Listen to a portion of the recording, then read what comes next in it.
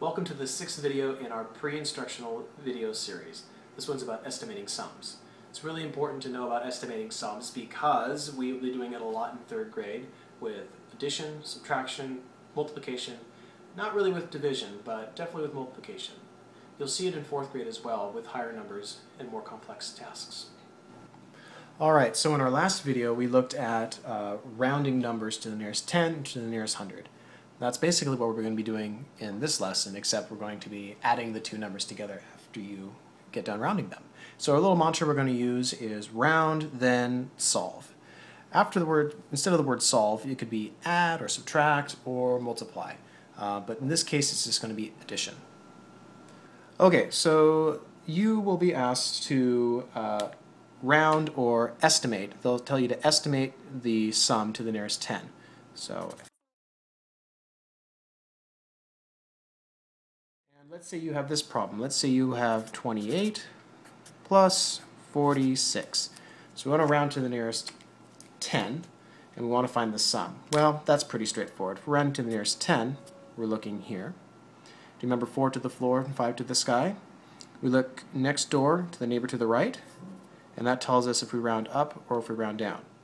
In this case, the 8 is here, so that's 5 to the sky. So this 28 rounds to 30. This is 46. It's 5 to the sky because the 6 is past the 5.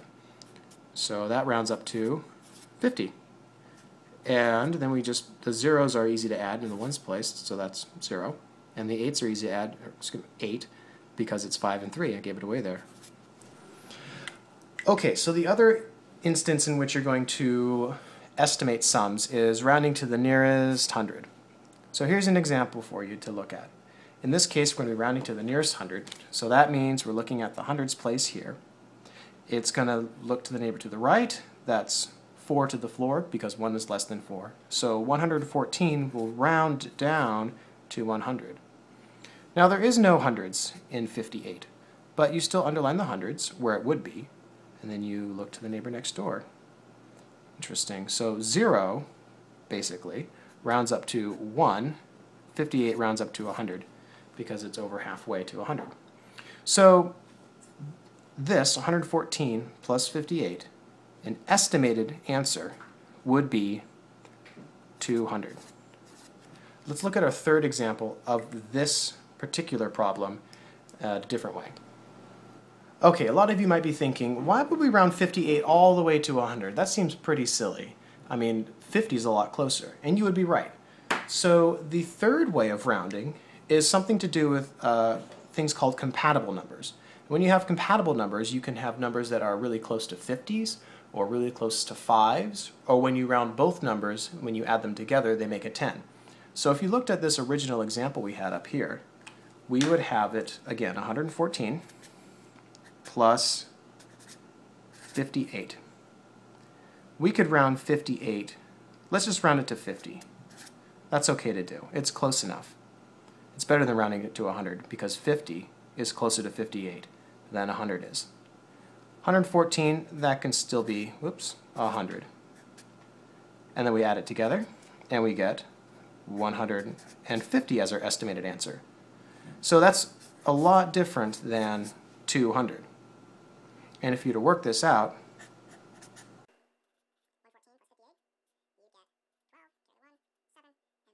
so the actual answer is 172. So rounding 58 to 50, or even 60 really, would get you a lot closer answer to your original. Alright, I'm going to do one more example with this compatible numbers thing. Really we're looking for the closest chunky number, or a number that ends in 0. This is especially useful when you're having a 3-digit number and a 2-digit number, or a 4-digit number and a 3-digit number, where the digits aren't the same. So let's look at 167 plus 27. Alright, now I can solve this a couple of different ways. I could round both numbers to the nearest 10 and then add them up. I could round this to 200 and add them up. Whatever is easiest is going to work best for us. This 27, I'm just going to round that to 30. That seems pretty straightforward. That's a nice close round number. This one can be 170. because 67 is really close to 170, and that gives us a number that ends in 0. So you're always trying to get numbers that end in 0 that are close to what you started with. And that, believe it or not, is going to be really nice for us because we add our 1's up, we get 0 in the 1's place. Now if we add 7 and 3, well, that makes 10.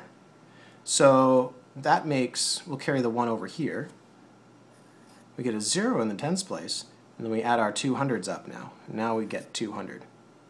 Let's see how that looks to our actual answer.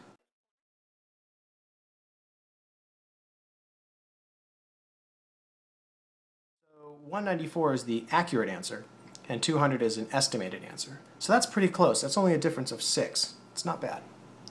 Alright, here are your tasks to do. The first one, I'd like you to estimate this problem to the nearest 10.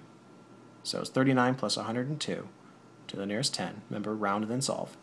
And then, for this one, I'd like you to estimate to the nearest 100. 539 plus 399. Thanks, and rewatch these videos as you need.